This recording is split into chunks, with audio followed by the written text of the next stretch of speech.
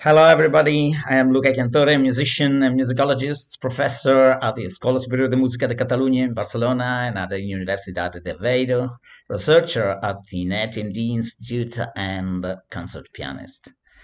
It's my pleasure to address you all and thus prepare the ground for the debate next April 30th within the Music Performance Studies Today series. My speech, titled Research in Action, Intersecting Pathways Between Musicology and Performance, will frame the experience of my recent artistic project in a global reflection on possible ways of interpreting our classical music outside of the historiographic and stylistic principles we created almost a century ago. In the Version project, in particular, musicological research turns into a catalyst to propose true versions in the sense that popular music gives to this term. Versions with a stamp of originality, sufficient to show facets of the work that we would not see without them, but without ever abandoning the sonic frame of what we understand as today as Western art music. I will explain this in more detail on the 30th. For now, as a simple advance, I will propose some fragments of one of the few recitals that I was able to give during the season on November 8th, 2020, a year in which, according to my schedule, I should have performed concert tours in 12 countries on 3 continents. In that recital, I played a part of the repertoire I've recorded in a recently released double album, 9 Etudes by Hélène de Montgeroux, and my peculiar version of the Waldstein Sonata by her contemporary Beethoven. As the length of this video is limited, I've chosen some extracts from that recital to illustrate 4 dimensions of this project that seems like a good introduction to our discussion. In the first place, Montgeroux, a great French improviser with little focus on composition, whose scarce output would suffice to demonstrate how performance can transform a work into one thing or another without changing a single note. And what I do with her etudes is to move as far away as possible from the stylistic principles we usually associate with the music of someone born, like her, in 1764.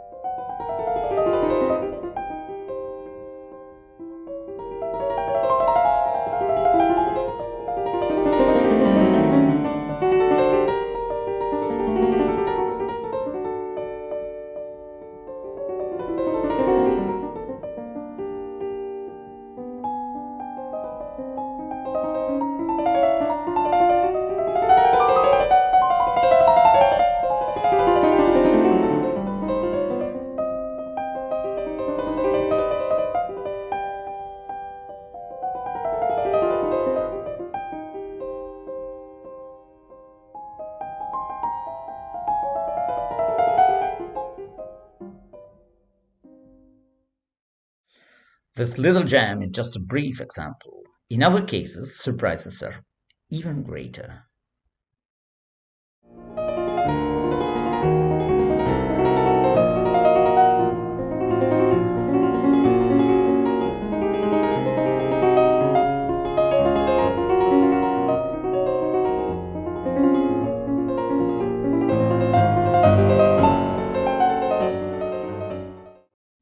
This page was first published in 1816, when Schumann was 6 years old.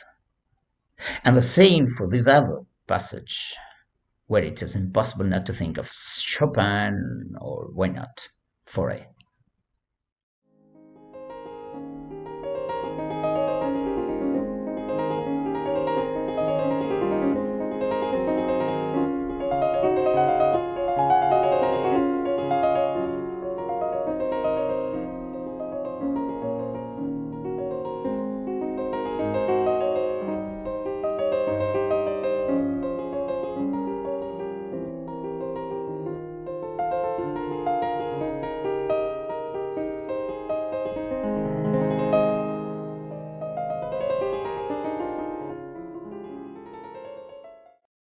I don't modify anything Mongeroux wrote in her scores, but by playing her music so far from the neoclassical paradigm to which we remain anchored, I intend to show how much beauty can emerge when we renounce the concepts of classic and romantic and the historiographical teleological plot that sustained them.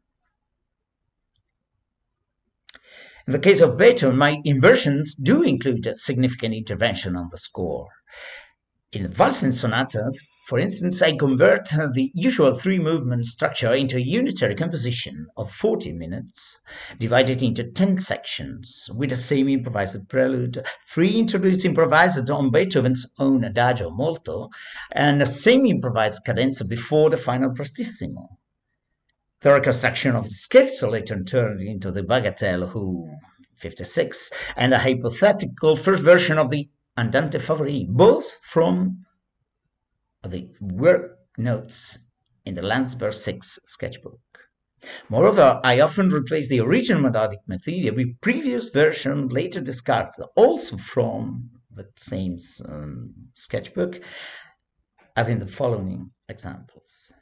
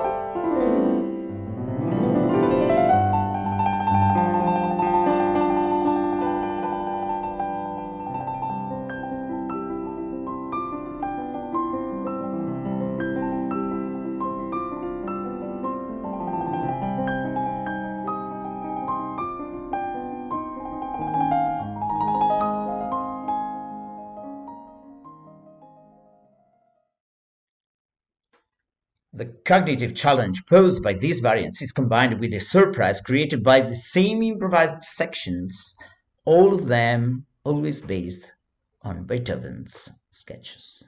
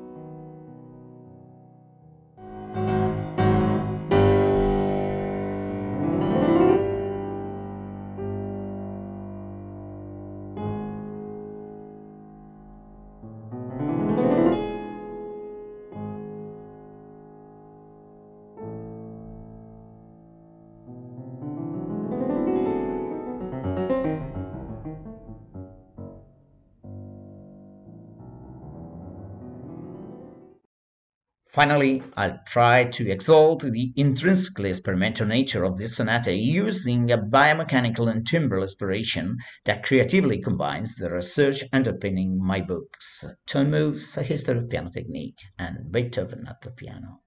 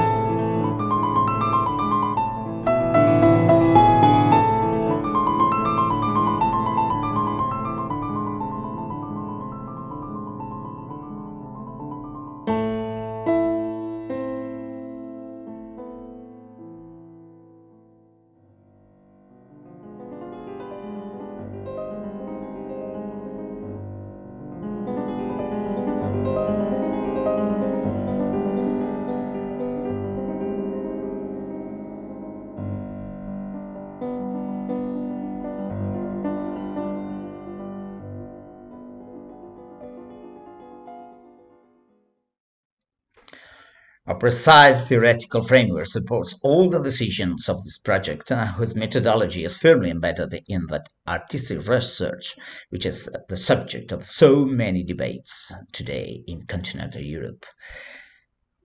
It will be a real pleasure to talk about it in this Music Performance Studies Today panel. Thank you very much and see you soon. Hello, my name is Pheaross Graham and I'm a PhD candidate in musicology at UCLA. The work I'm about to play is a hybrid, and I'm titling it the Chopin-Rachmaninoff Sonata No. 2 in B-flat minor, opus 35-36. This is directly related to the paper I'll give on Friday. In a moment, I'm going to employ a 19th century concert practice of binding together movements of different works. Rachmaninoff sometimes did this on stage. My reason is heuristic, in part. I'll begin with movements of Chopin's Second Sonata as heavily influenced by Rachmaninoff's historical interpretation, his performance practice, and personhood, followed by the finale of his own Second Sonata in B-flat minor. In 1931, Rachmaninoff reduced his own sonata's length and simplified many of the complexities and technical challenges. Much is lost, I believe, in that edition, so I will therefore perform the original 1913 version for you, less often heard today. For Rachmaninoff, both sonatas represented two sides of the same coin. They pointed to each composer's way of affirming death or life. Chopin's affirms death.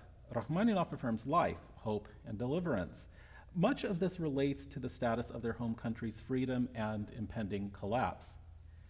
I won't explain this all now, but do note that in the Russian Orthodox Church, death may be seen as a necessary prelude for moving on to an elevated existence to come, also known as deification or theosis. I will here point out a couple of details that will help relate this performance to the paper I'll give on Friday. Rachmaninoff takes ideas from the bell-like figures of Chopin's Funeral March and subtly adapts them into his own sonata as he moves into an idealized harmonic space. For example, Chopin. And the Rachmaninoff, but slowed down a little so you can hear it. A little bit faster.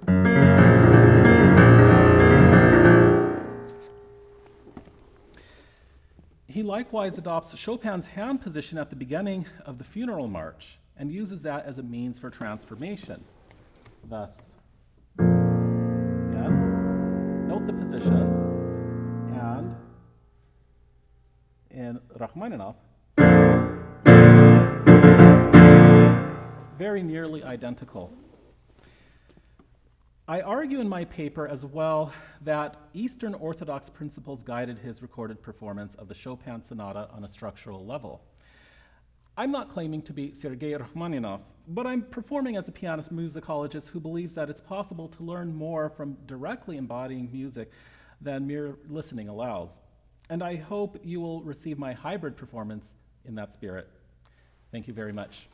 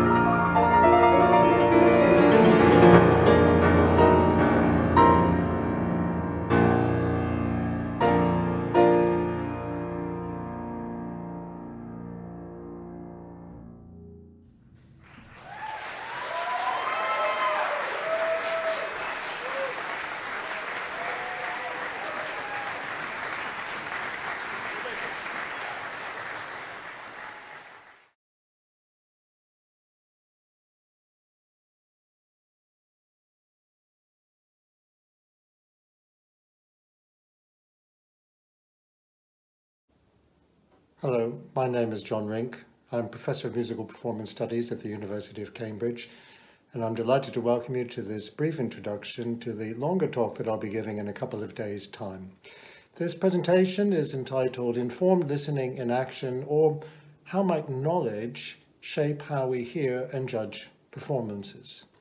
It takes as a point of departure one of the four questions guiding the discussion of this panel. This guiding question is, what does it mean to evaluate a performance? And from this, I've defined two additional focal questions. The one is familiar to you from the subtitle of the presentation, how might knowledge shape how we hear and judge performances? And the second follows from that, what might informed listening of this kind entail? Now, I'm using as the mainstay of my discussion today and in a few days' time, the experiences that I had as a member of the jury of the 17th International Chopin Competition in October 2015. Over 3 weeks in Warsaw, the jury of 17 people listened to something like 80 participants in many, many recitals, well over 150, that took place in 3 rounds plus finals. In the 3 rounds, the contestants were asked to play recitals of up to 25 minutes, 40 minutes, and 60 minutes respectively, and in the finals they played one of Chopin's 2 piano concertos. We assessed them on a scale from 1 to 25 points, 25 being high, and decided whether to promote them to the next round. I wrote about my experience as a member of the jury in an article that I published last year called Judging Chopin, the Evaluation of Musical Experience. The talk that I'll be giving as part of our panel discussion is not directly related to it, although of course it overlaps. What I'm going to do is to discuss a number of case study performances in terms of 4 main categories: text, expressive technique, communication, and architecture as sound and as process. And what I've done is to compile a recital of performances from the Chopin recital that we'll listen to in this watch party and then discuss in more detail in the presentation to follow. So in the watch party, you'll hear something like 10 performances or excerpts from performances in these 4 categories. So under text, we'll start with Alexei Tartakovsky, who plays an excerpt from the Mazurka Opus 30, number 2, and then 2 performances of the Nocturne in D-flat major, Opus 27, number 2, by Annie Drew and Michal Szymanowski, the transition to the second melodic statement and then part thereof, and it will be interesting for you to compare the two. In the next part of the playlist of the recital, we hear under the heading of expressive technique 2 performances of the Etude in F major, Opus 10, number 8. The first by Michele Candotti and the second by Alyosha Yurinich. These are quite different performances, and I think you'll be interested to hear them. In the third section, entitled Communication, we hear Arseny Tarasievich Nikolaev play the last 3 minutes of Chopin's second ballade, Opus 38, and then Kate Liu performed the second movement of the B minor sonata, Opus 58, followed by the ending of the third movement. And then finally, in the last section, Architecture and Sound in its Process, the first prize winner, Seong-Jin Cho, will play 4 of the preludes from Opus 28. He performed the entire set in the 3rd round, but from that entire set, we'll hear 4 performances today.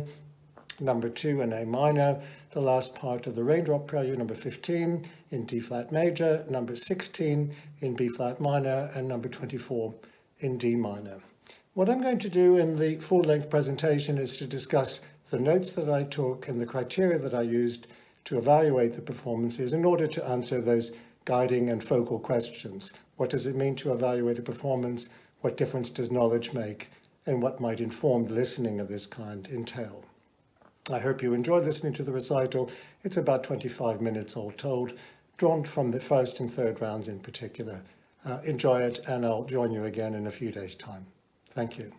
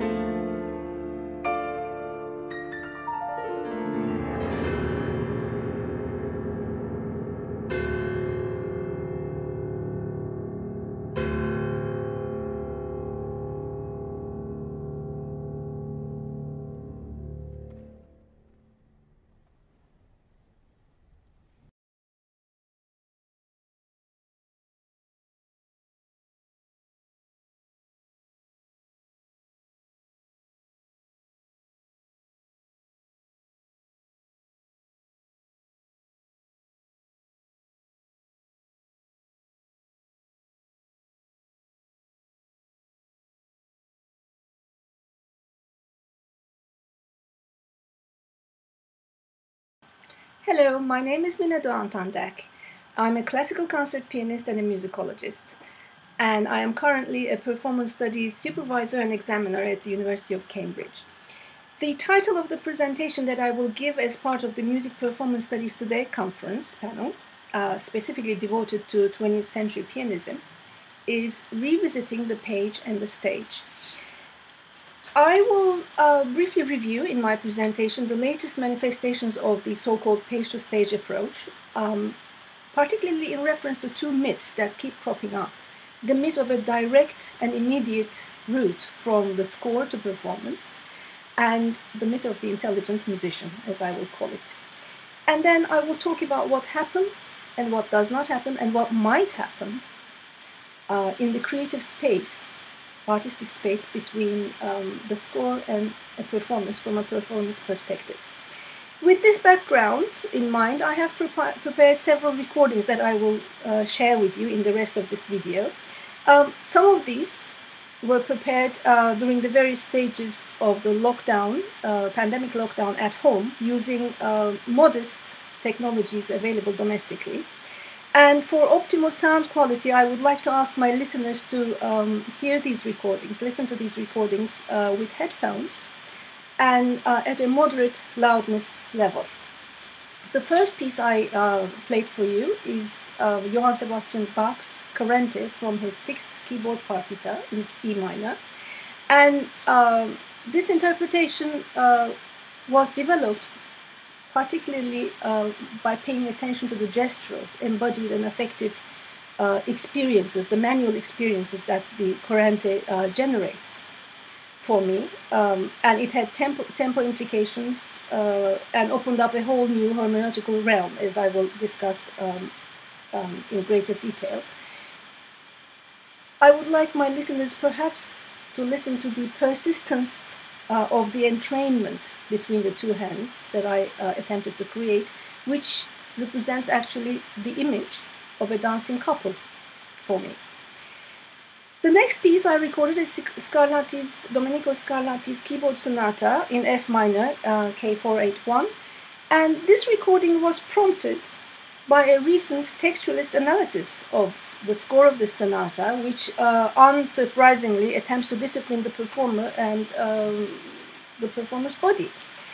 And the point I would like to make is that the temporality of a performance cannot be derived from score-based analysis.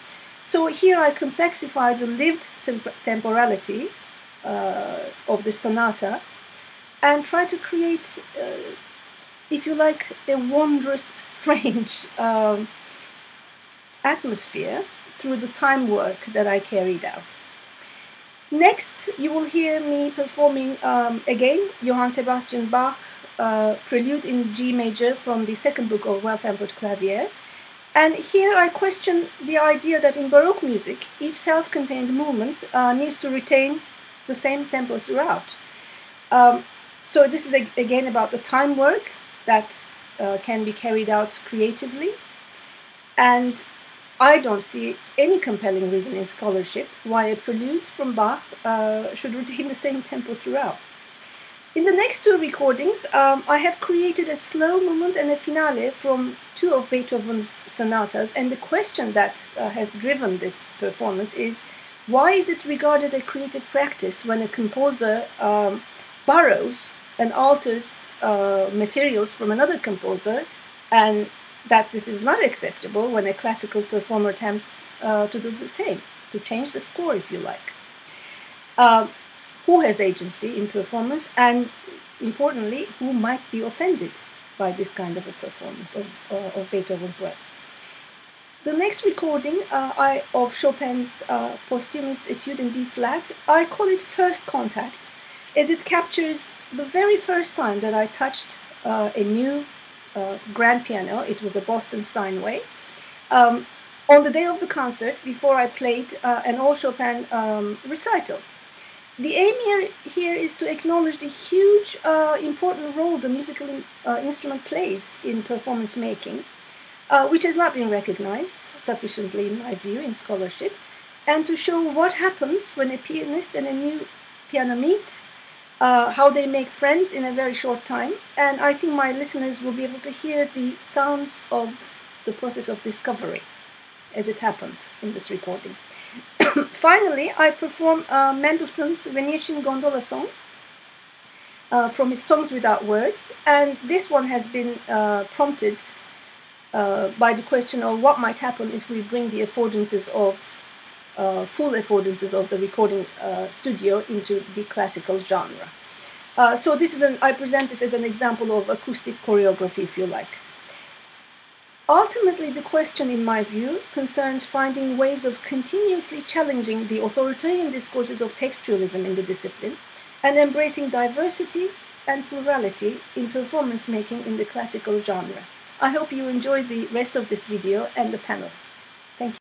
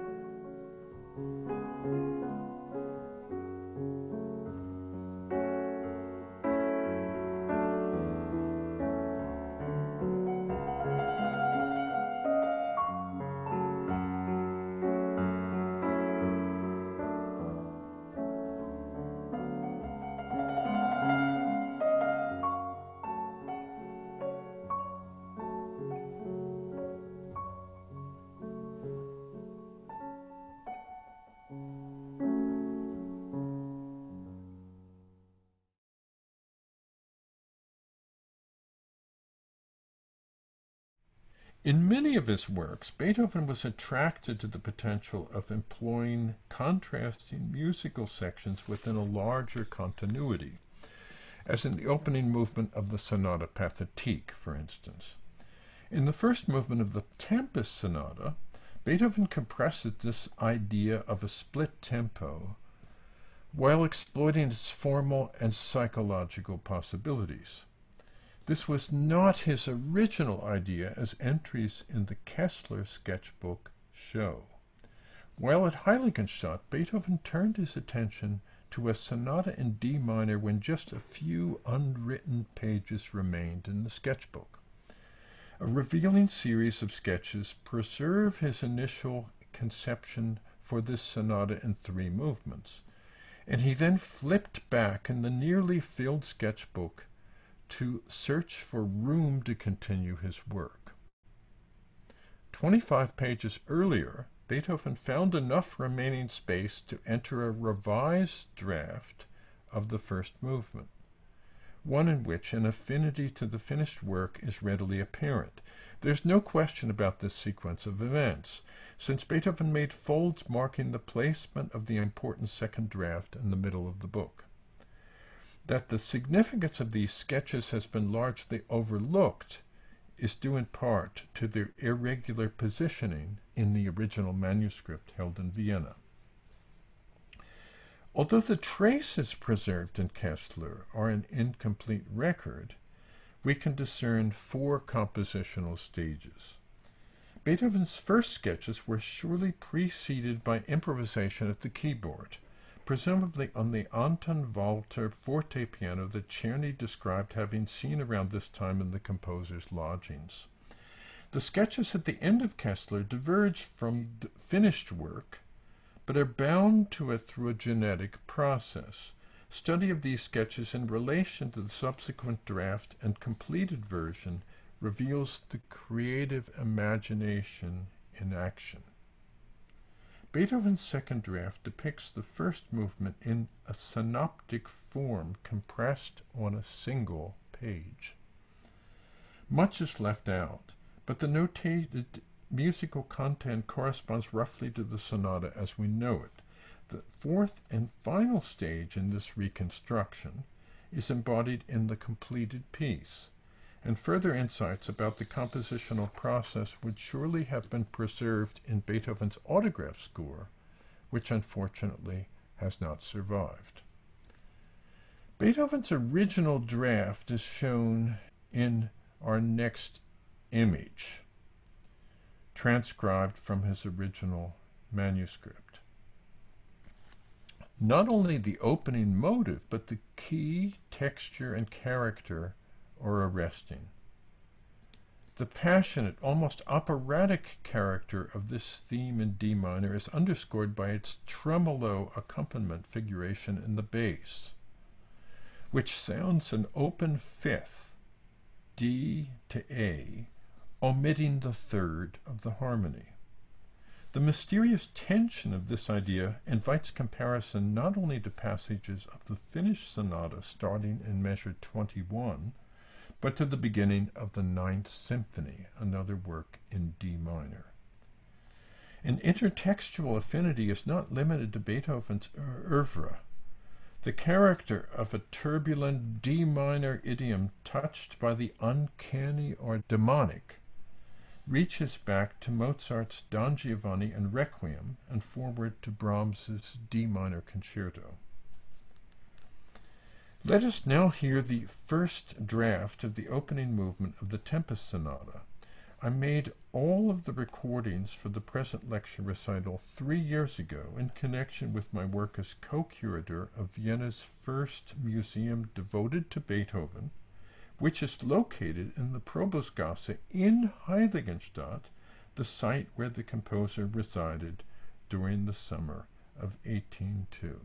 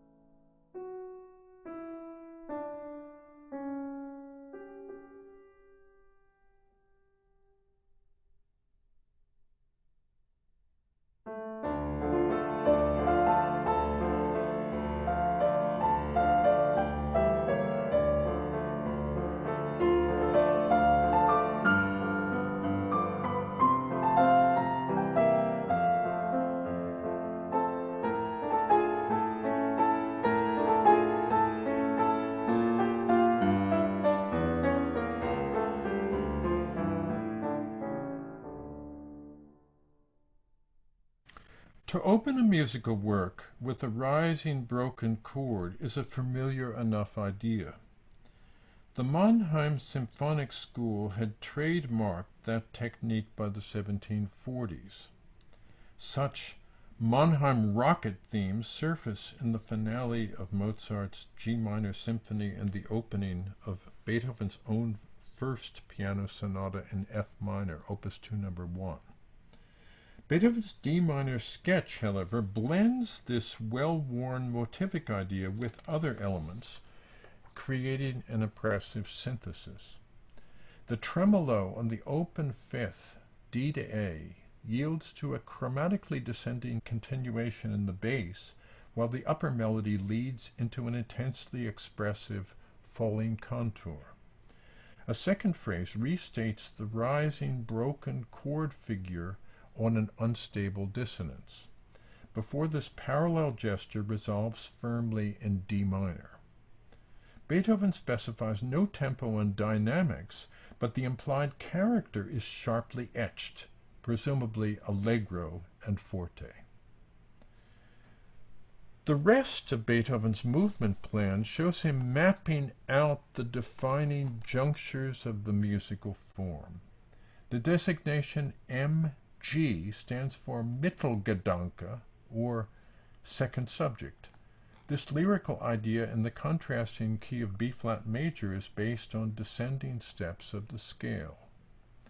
Beethoven then skips forward to the cadence of the first part, the end of the exposition, extending this motive of repeated chords in turn to lead into the development section. He next envisions the end of the development section. Over a dominant pedal point in the bass, Beethoven ventures a rhythmically intensified version of the rising broken chord motive, played against an inverted form of the same figure in the bass. A variant of the repeated chord then returns, whereupon the music takes a surprising new turn. A dolce phrase in triple meter in D major. This gesture marks the crucial place where Beethoven later incorporates passages of recitative bathed mysteriously in the sounds generated by the sustaining pedal, music arising from strings with raised dampers, senza sordino. The only remaining notated section in this sketch belongs to the coda, where a swift 6/8 transformation of the opening theme leads into a dissolving close in the low register. The next draft of this movement, written in the middle of Kessler, resembles the finished work in that the slow-fast tempo duality has become the main focus. A plan for the beginning of the exposition and much of the development is laid out. However, as with the first draft, not all sections of the movement are yet notated. One of the many divergences from the completed version is the very first chord. The A major sonority is notated in exactly the same position, but the opening arpeggiation or broken chord is missing. Here as elsewhere, Beethoven develops a sonority, the initial first inversion A major chord played with pedal, not by thinking forward, but by imagining what should precede, in this case, an unfolding of each of the pitches starting with the low C sharp, so that a defined rhythm takes shape only from the A, an octave and a sixth higher. The tentative, enigmatic atmosphere of the opening owes much to this device. On the other hand, this draft already contains passages of recitative at the recapitulation. We'll now hear Beethoven's second draft for the opening movement of the sonata. One of many striking differences from the finished work is how this draft ends in the major mode, D major. Having explored how Beethoven conceived this opening movement, let's hear the completed movement in full, but after hearing this second draft.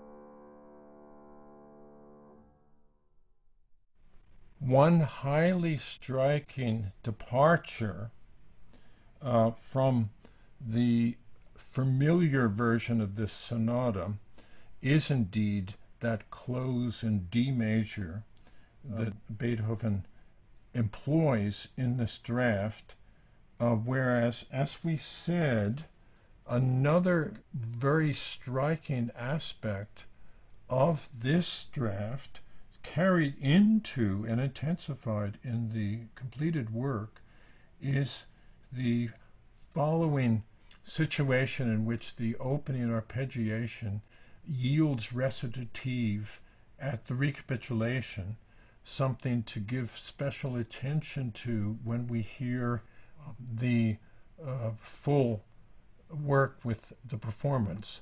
I'll briefly play those two passages at the piano here. The beginning of the piece.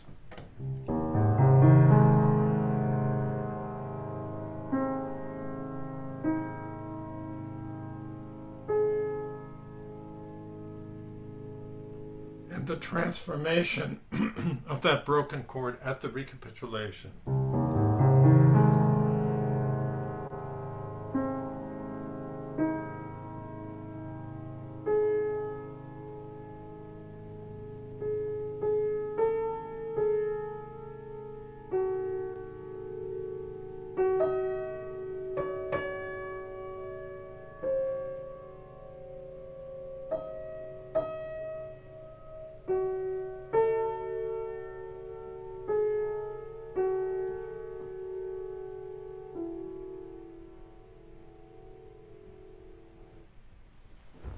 We'll now hear the complete first movement.